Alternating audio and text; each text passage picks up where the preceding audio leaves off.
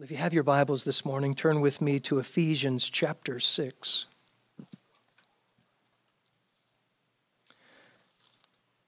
We're going to wrap up our study of the armor of God this morning, but we're not going to wrap up this book. We've got one more section before we finish it and move into the book of Philippians. I would encourage you, if you have never or haven't in a while, start reading the book of Philippians. Get ready, prepare yourself for us to move verse by verse into that book. I'm excited. It's one of my favorite Bible books. I've got 66 of them. We've looked at the armor of God.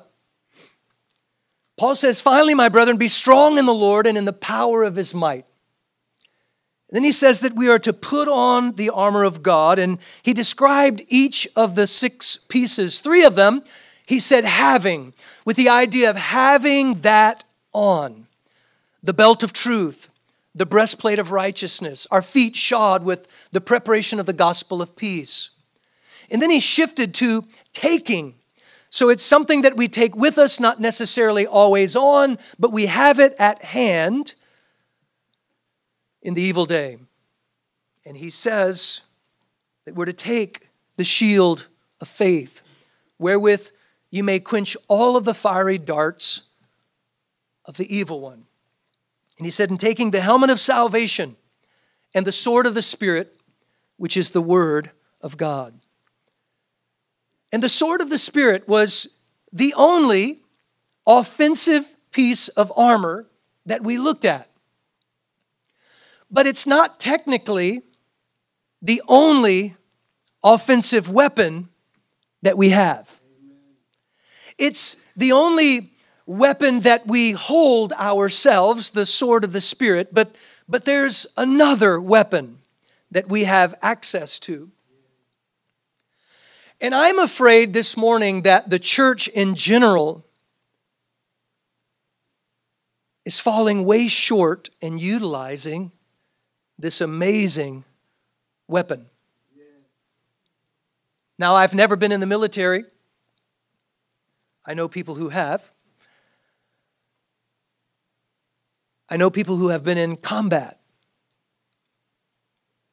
And communication is vital on the battlefield. As we've studied this, Paul has told us that we're behind enemy lines. We're behind enemy lines. We're in the thick of it. We are in the battle. We're in spiritual warfare. The problem with you and I is all we can see is what's around us. We can't see over the next hill. We can't see in the next valley. We don't know what's happening beyond our capacity to see. And so the greatest weapon that we have is the ability to call in an airstrike on our enemy. That's our greatest weapon. To be able to have air support, to be able to communicate with command, who has all of the technology that we don't have in the midst of the battle. They can see by satellite where the enemy is and where the enemy's moving and where the enemy is holding up and all of the rest. And if the soldier is not in communication with that, well, it's going to be more difficult to live a life of victory. And it's my earnest prayer this morning that by the time we leave today, that you and I will recommit to this wonderful blessing that we have called prayer. Prayer. I'm convinced it's the only way that we stay strong as soldiers, and it's the only way we overcome the enemy. We often think that, okay, well, we need to pray so that we can minister. I think we miss it when we think that way, because prayer is the ministry. Prayer is the ministry. And Jesus said, my Father's house shall be called a house of worship. Oh, no, that's not what he said. Jesus said, my Father's house shall be called a house of teaching. He said, my Father's house will be called a house of prayer. And did you know that the disciples never came to Jesus and said, Jesus, will you teach us how to teach like you do? We have no record of that. The disciples never came to Jesus and said, Jesus, will you teach us to do miracles like you do? Show us how to wave our spiritual wand, Lord. No, but the Bible does tell us that Jesus was asked by the disciples, Lord, will you teach us to pray? They overheard his prayer. Could you imagine? I like to eavesdrop in church. Sorry if that makes you feel uncomfortable, but I love to hear people pray. Now, in some circles, people all pray at the same time. Here at the Porch, we're really not that much into that. We like to give each person the opportunity to pray while everyone else, not that God gets confused when everybody's praying at the same time. He's more than capable of doing that. But we benefit from hearing those prayers. And I love to just listen. And there was an occasion where Jesus was praying and the disciples were just kind of listening. The people said that never a man spake like this man spake. They said that they were astonished at his doctrine, for he taught with authority, not as the scribes, which said, well, Rabbi so-and-so says, and Rabbi so-and-so says. He come along and said, you have heard that it hath been said of them of old time, but I say unto you. They're like, this guy acts like he wrote the book. But they overheard him praying, and they were so moved, they said, Lord, would you teach us how to pray? Now, there's kind of this idea in the church that prayer is something that you pull out of the toolbox when every other tool didn't work.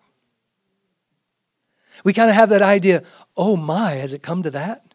Right? You get the text, please pray for Granny, right? It's critical. Oh no, has it come to that? And the truth is we should have been praying for Granny all along. Look at verse 18. Paul says, praying always with all prayer and supplication in the Spirit, and watching thereunto with all perseverance and supplication for all saints. All means all, and that's all means, and I am included in the all, so please pray for me. Please pray for me. Do you know that's the greatest thing you can do for another human being? Is pray for them.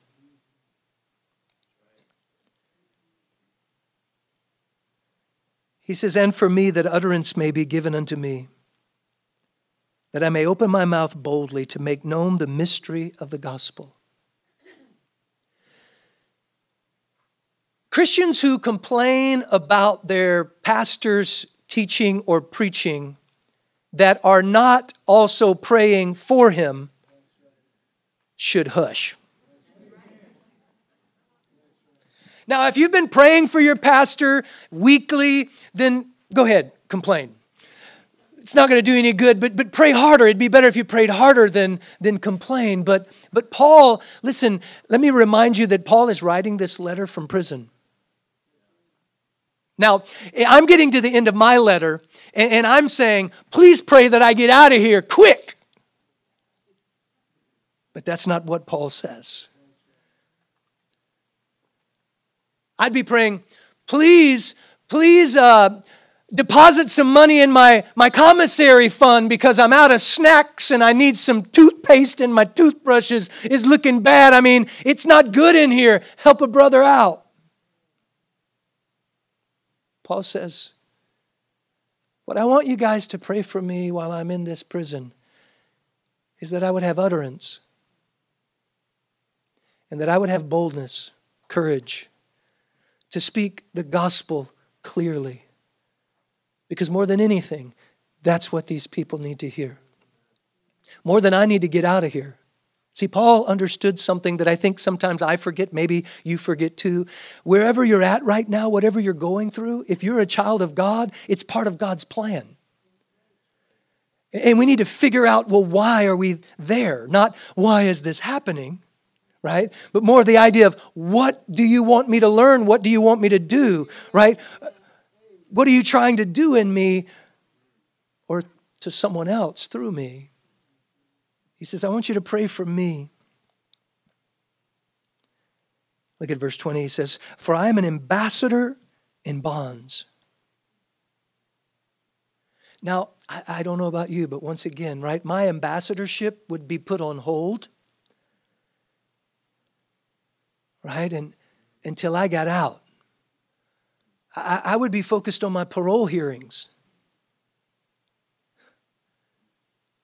But Paul says, I represent Jesus in this jail. And you and I struggle to represent him in the office and in the neighborhood and what other circles we might find ourselves in. Paul says, I represent Jesus here, so I'm asking you to pray. Not that I get out of here. Not that I get anything. But I'm asking that you pray for me so that as long as I'm in here, I'm accomplishing what God has for me to accomplish. Wow. This causes me to want to revamp my prayer requests. How about you? Does it kind of make you, feel a little like, maybe? No. I want to talk about prayer this morning. First, we see here in this verse 18, prayer's palette. Prayer's palette. What I mean by that is an artist has a palette, and on that palette, there's all these different colors. And the artist will mix the colors together to make hues and tints and shades. It's a very diverse type of thing. And we need to understand that that's what prayer is. We often think of prayer as just this singular thing. God is great, God is good, let us thank you for our food. In Jesus' name, amen. But it's so much richer than that. Or, now I lay me down to sleep, I pray the Lord my soul to keep. If I should die before I wake, I pray the Lord my soul to take. It's so much richer than that. Because Paul says here, praying always with all prayer. There's all kinds of prayers. There's a prayer of confession where I confess to the Lord what I've done. Lord, I ask you to forgive me for the 2 chickens I stole last night and the chicken that I stole the night before, and you can go ahead and forgive me for the 3 chickens I'm going to steal tomorrow night. No, that's not how confession works, right? But we're to confess before the Lord.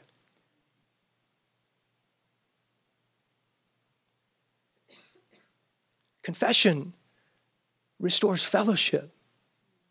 Because the Bible teaches that our sins kind of put distance between us and the Lord. And so a prayer of confession, the Bible talks about a prayer of faith. The Bible talks about a prayer of agreement, where you pray one with another. Jesus says, if 2 of you agree upon anything on the earth, it shall be done. There's a prayer of intercession. There's a prayer of supplication. There's all these different types of prayer. It's a diverse activity. Philippians chapter 4, verse 6, we're told, be careful for nothing, but in everything pray. Don't answer out loud, but have you ever prayed about brushing your teeth? Have you ever prayed about taking the trash out? Pray about everything. Imagine what would happen in my life if I prayed and communed with the Lord about everything. If I took that palette and all of those hues and tints, what beautiful thing God might display. As all of those hues are mixed together and colors that I haven't even dreamed of would come into view in my life. If I would simply learn to pray about everything, praying all prayers, prayer of worship, prayer of thanksgiving, praise is prayer. All of these are prayers, imprecatory prayers, which Jesus took us deeper in that vein. The psalmist would pray, Lord, bust their teeth down their throat. And sometimes I've felt that way. And I've prayed like that sometimes. And I'm not saying that God's answering that prayer. He's gracious. He's all wise and all knowing. But he knows my heart.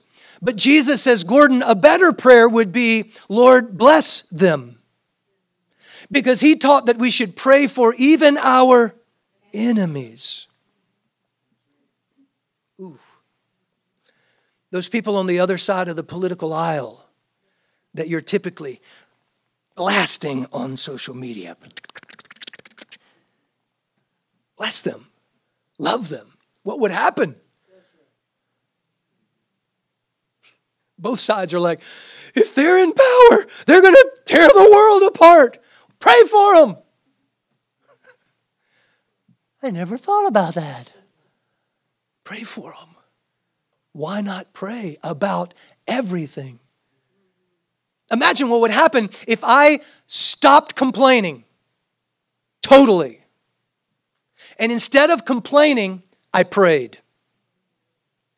What would happen if I stopped judging you altogether? And instead of doing so, I prayed for you. While the other people in the group would say, did you see what she wore? Oh my goodness, I can't believe that. While they're doing that, I'm like, Lord, I ask you to bless Sister Spookenbacher. I'm not a clothesline policeman, Lord. That's between you and her. I don't even care what she's got on, but I ask that you would bless her heart. I ask, Lord, that you would touch her life, that you would draw her closer to yourself. Because if Sister Spookenbacher's wearing a skirt that's too short, Jesus can change that. All you're going to do is offend her and run her away. Prayer is this beautiful palette. And I'm encouraging you to explore all the colors on the wheel. It's easy to kind of just get stuck in my little bitty routine prayers, my little repetitious prayers. It's time to broaden our horizon. Secondly, I want to remind you of prayer's pattern. In Matthew chapter 6, Jesus says, this is the way you ought to pray, our Father which art in heaven. Now, when we're thinking of spiritual warfare, this is very encouraging, right? Because in warfare, you want the high vantage point. And when I'm reminded that my Father is in heaven, I'm reminded that there is none higher than Him. So my enemy might be higher than me, but I've got an overwatch. I've got an overwatch that's watching over me, that's higher than my enemy. And so that pattern reminds me, you're in heaven. There's none higher. There's none greater than you. And then he says, our Father which art in heaven, hallowed or holy is your name. See, it's important for me to recognize in the heat of the battle that God is holy. Because the Bible teaches that God cannot be tempted. So while I'm fighting for my life, guess who is not? God is not. Right? There's no temptation taken you but such as is common to man, right? We're all in the thick of it. We're all in the midst of it, but there's one who is not. He's there present, but he's not in it like we're in it. He's holy. The enemy can't touch him. As a matter of fact, when Jesus was here, the Bible says, he was tempted at all points just like as we are, yet without sin. Therefore, the writer of Hebrews says that he is able to help those who are being tempted. Our Father which art in heaven, hallowed be thy name. Thy kingdom come. Right? When the enemy's coming in, the enemy's advancing, my prayer, our prayer is, your kingdom come. Your will be done. How many of you know that it's not God's will that the enemy beat you? That's not his plan. That might be what the enemy's trying to tell you. The enemy might be telling you this morning, you're never going to win. You're never going to get ahead. This is never going to change in your life. You've been struggling with this. Look how long. Don't get your hopes up. You're just setting yourself up for disappointment. No. God's will. All the time that Job was in the midst of turmoil, wondering where God had gone, he was right there. Right there. And he was creating something greater than we could ever imagine. Because Job was thinking about what he lost, wishing that he was never born, cursing the day of his birth.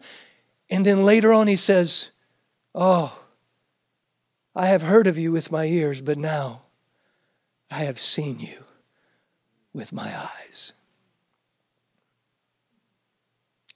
You ever heard of foxhole religion? When the bullets get flying and life gets real, God has a way of shaking off all the nonsense in our lives, right? Your will be done. Your will be done. And then he moves into some petition. Give us this day our daily bread. Forgive us our debts as we forgive our debtors. And then, right, this is where command is so important. Lead us not into temptation, right? I don't know where the enemy's going to show up next, right? And my head's on a swivel, but there's a lot I can't see, right? Goodness and mercy's following me. God goes before me, right? He's a shield around me. And then he says, deliver me from evil. Right there in that pattern of prayer. I want to encourage you, I want to encourage myself to start praying this pattern. Asking God to lead you, to deliver you beforehand. And not just, he's hot on my heels, Lord. Help. He's hot on my heels. Because if I were in communication with command, maybe the Lord would say, just around this bend, you're going to encounter the enemy. Get ready. Wouldn't that be nice? Instead of walking around the corner and poof, getting clotheslined. Poof, where'd that come from? Command knew. God knows. God sees. So that pattern is something we need to remember. We also need to remember prayer's priority. 1 Timothy chapter 2, verse 1. Paul says, first of all, right? Let's don't just paraphrase it. Let me read it to you so we don't get it. Turn with me to 1 Timothy chapter 2. He says, I exhort, therefore, that first of all, supplications, prayers, intercessions, and giving of thanks be made for all men, for kings and for all that are in authority, that we may lead a quiet and peaceable life in all godliness and honesty. For this is good and acceptable in the sight of God our Savior, who will have all men to be saved and to come unto the knowledge of the truth. I exhort, first of all, prayer. Prayer. Pray before you get out of bed. Let prayer be the last thing you do before you go to sleep. I want to start a movement. Let's start saying grace again. Instead of just sitting down like a pig and burying our snout in the trough.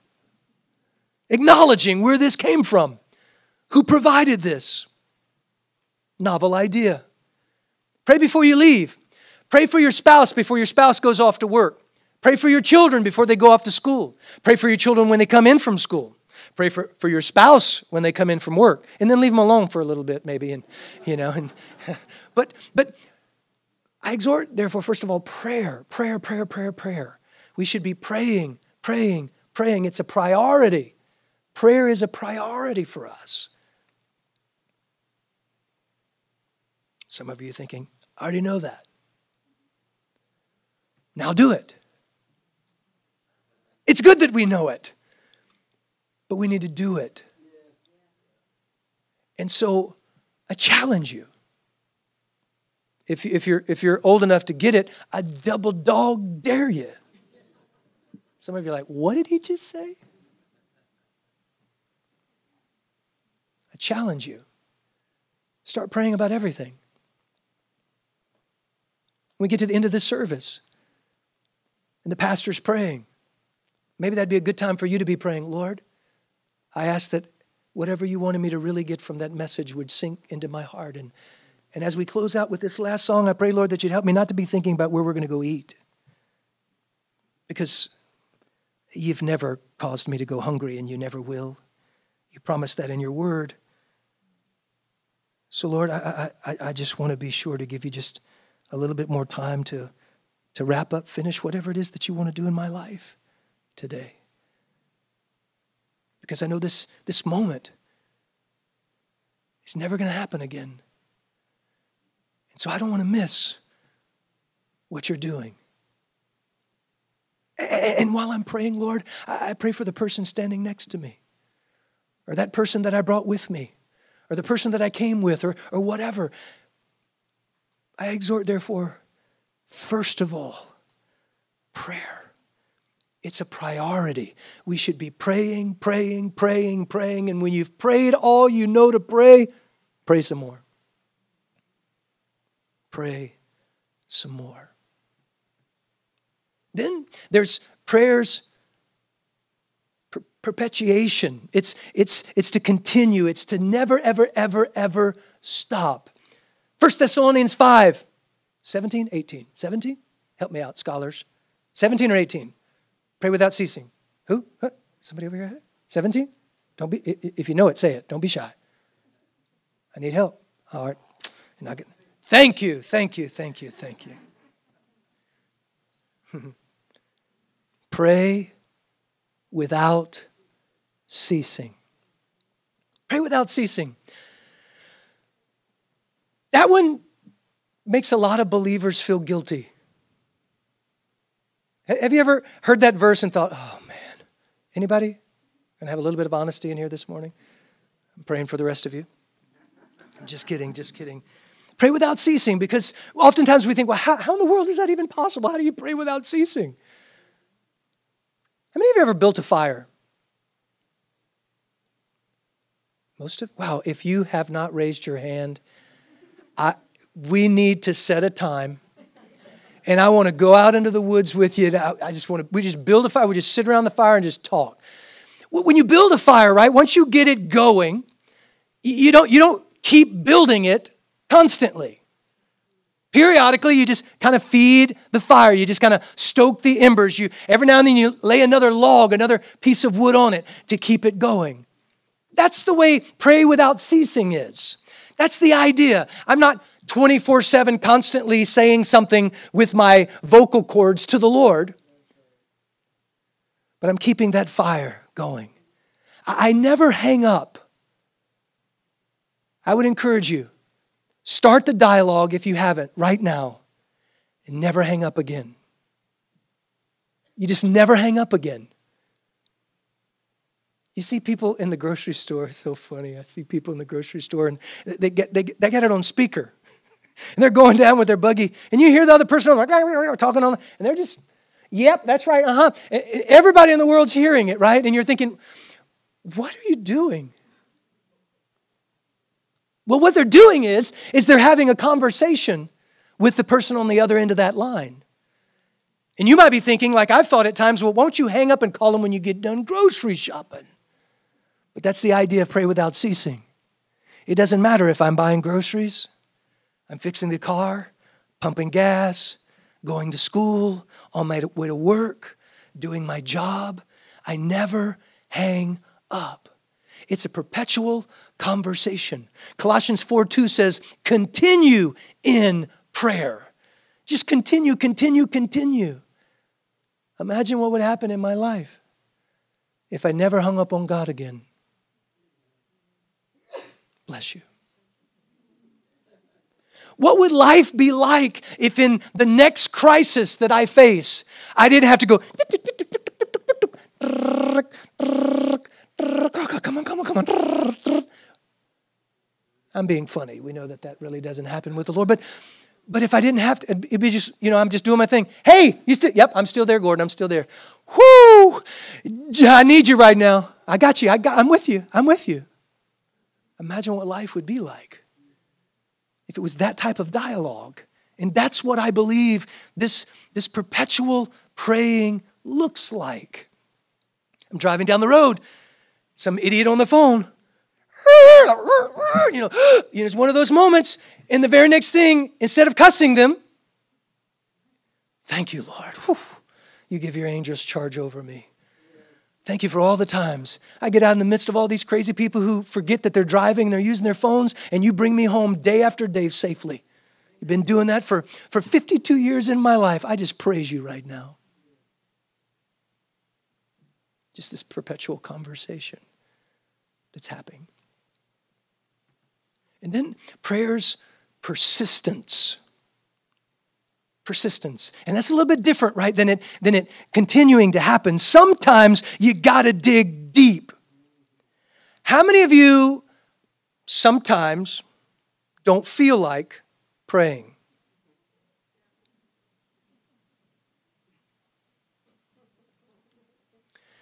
If you didn't raise your hand, please get with me after the service because you have learned something that I want to learn. I really do. I want to learn it. Turn with me, if you will, to Luke chapter 18. Jesus talks about this idea of persistence, and especially in times of battle, because sometimes you can become battle weary. Maybe some of you are that way this morning, where it's just like, when is the fight ever going to end?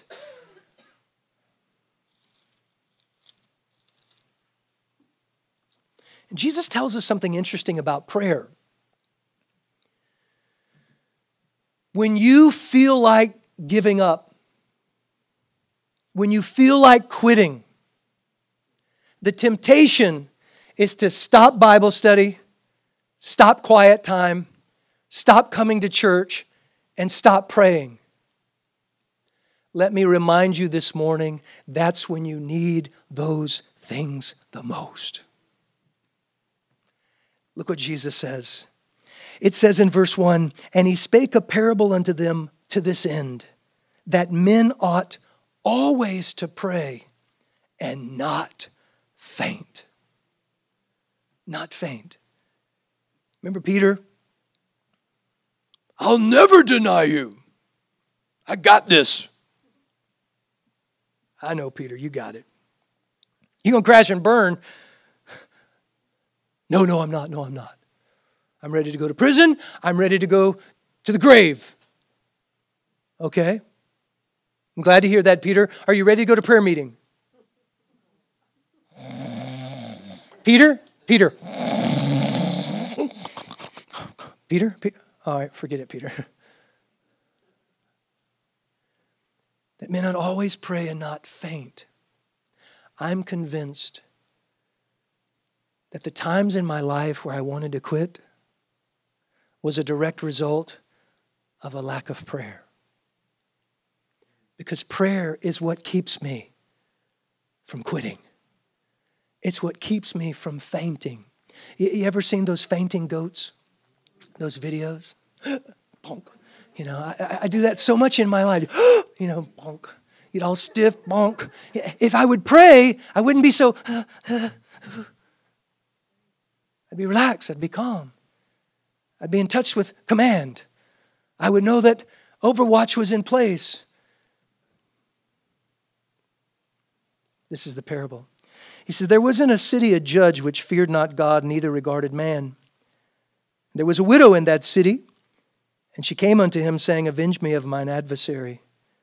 And he would not for a while, but afterward he said within himself, though I fear not God, nor regard man, yet because this widow troubleth me, I will avenge her, lest by her continual coming she weary me.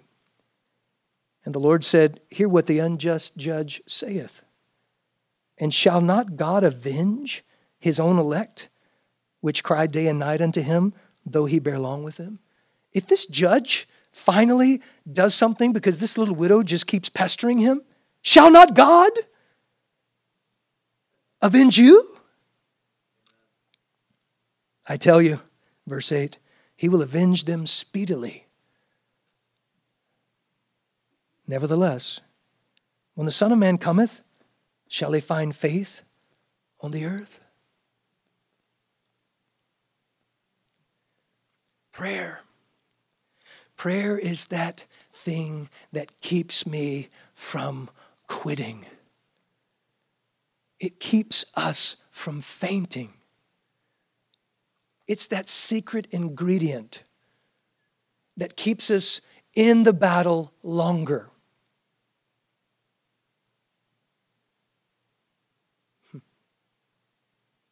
Let's talk about prayer's power. James 5:16 says, the effectual, fervent prayer of a righteous man availeth much. That effectual, fervent is a phrase in the Greek. And the Greek word it's a phrase in the English, it's a word in the Greek, and it's energio.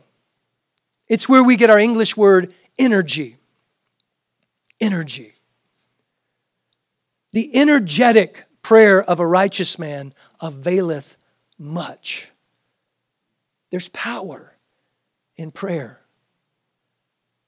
There's power in prayer. We need to recognize that power. So your spouse is not what you wish your spouse to be. So what you do is you nag them.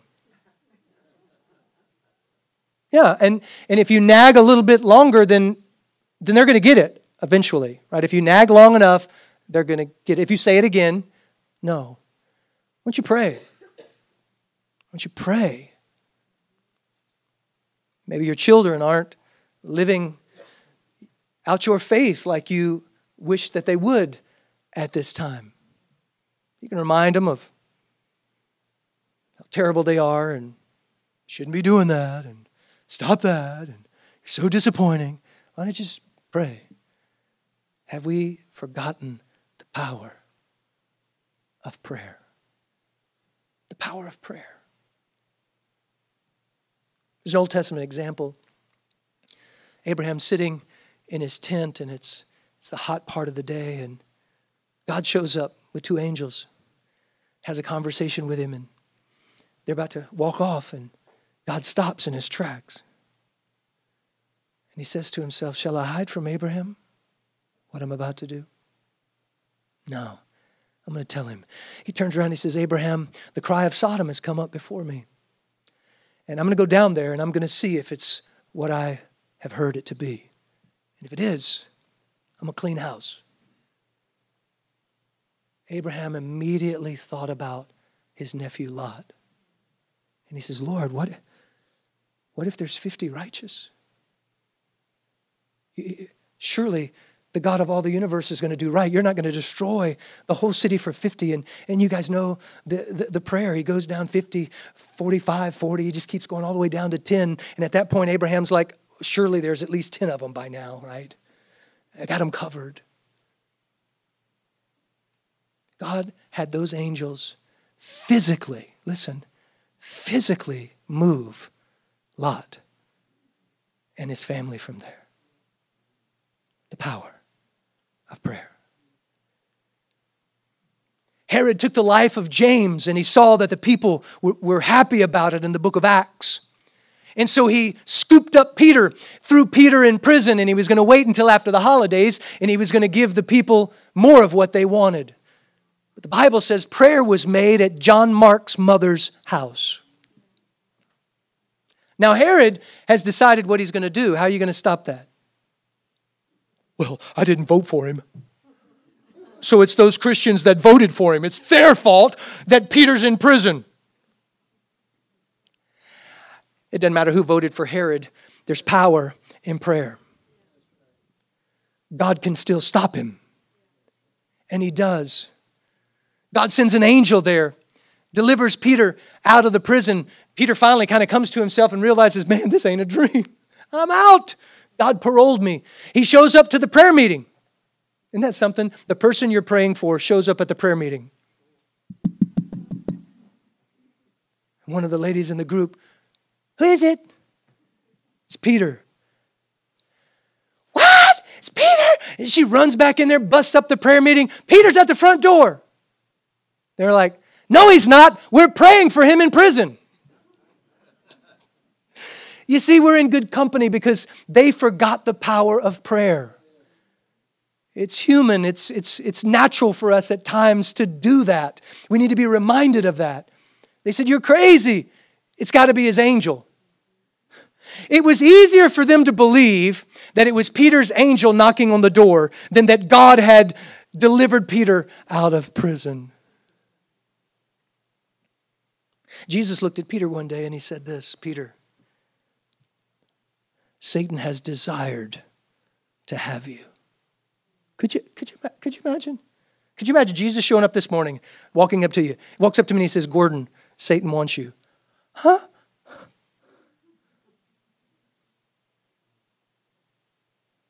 And then he says, he wants to sift you as wheat. Wow. But I've prayed for you. I've prayed for you. Moms, dads, spouses, friends, let me remind you this morning the power of prayer. Yeah, you're holding your ground. You're standing your ground. You're wearing your armor. You're doing everything you can to be strong. You've got the shield of faith and the sword of the Spirit. But don't forget, you can call in an airstrike. Right? You've got command at hand waiting for you. One last one. Prayers parakletos.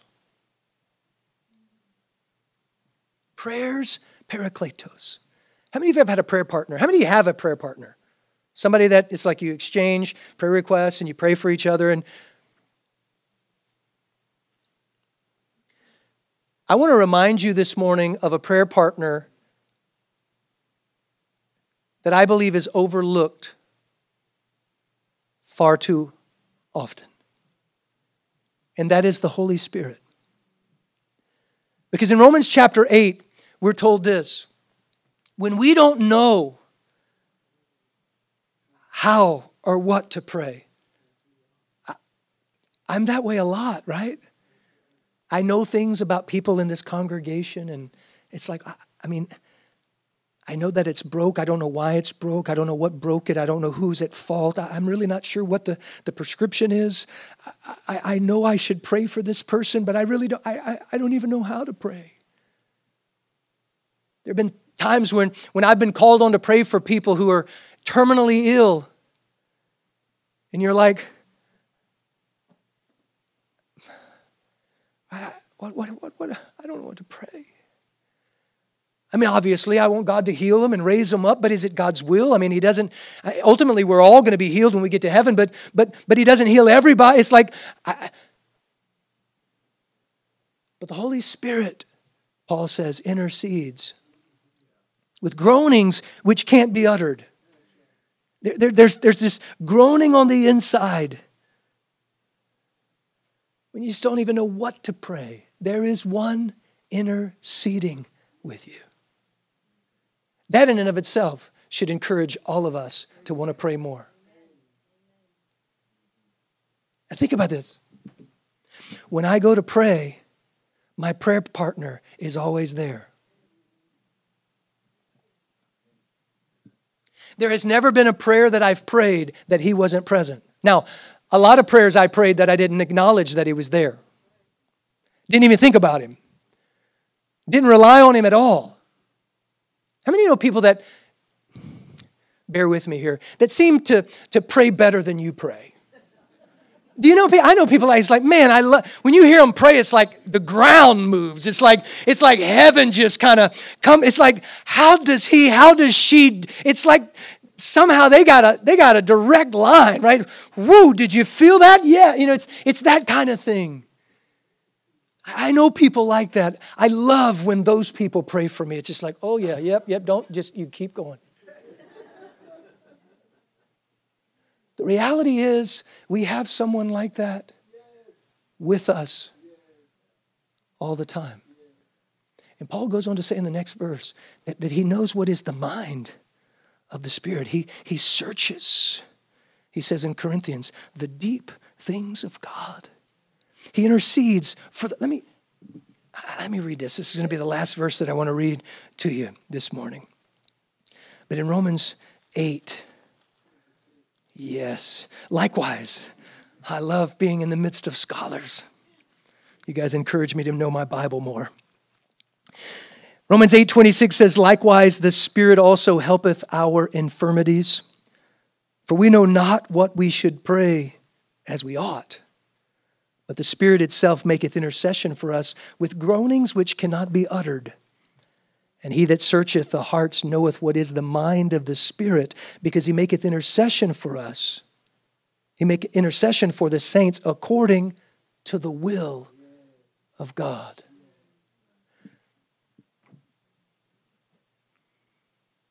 Wow, imagine every prayer being the will of God.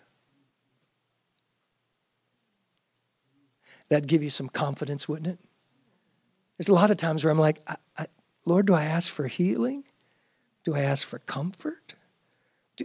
Do I ask you to deliver this person from this problem? Or do I ask you that they learn what it is that you're trying to teach them? Is this an attack of the enemy? Or is this chastisement from you? I don't know. But I got a prayer partner that knows. And so I need to learn how to rely upon him. Now, the only way I know to do that is you have to slow down a little bit. I know I just made you mad when I said that, right? We've got to learn to slow down. You can stop swiping a little bit. Scrolling, swiping. Just, Lord, when's the last time you just said, you know what? Shh. Be still.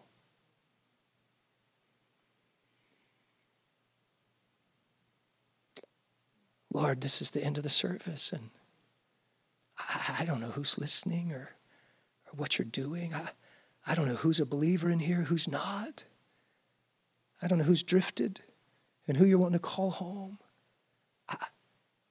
I need you to help me. We need to learn this. This is what we need to learn to do in prayer. Prayer's not a little, we were joking during band practice. Somebody said something, we weren't listening, everything was going on, and it sounded like you were at the drive-thru at Taco Bell. Can I take that order, please? That sometimes it's kind of, you just got to, okay, stop. Lord. Because life can get that way. And the crazy thing is we get used to that. And then life crashes. And then we want to panic. And that's not the cycle that God wants for you and for me. He doesn't want us living this yo-yo, up, down, up, down, up, down, close, far. That's not his plan. And the enemy's at work. He's in the middle of all that, trying to do all of these things. And you swing that sword, you can hold that shield, you can stand your ground. But don't forget, you can pray. You can pray. So let's do that. Let's stand.